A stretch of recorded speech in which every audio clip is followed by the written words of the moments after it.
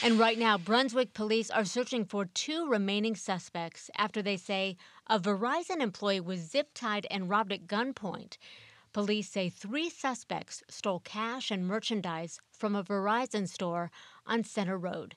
After investigating, police arrested Sean McCarthy on charges of aggravated robbery and kidnapping. Police say these two are remaining suspects and they're, quote, armed and dangerous. If you recognize these men, please call Brunswick Police. That's at the number on your screen.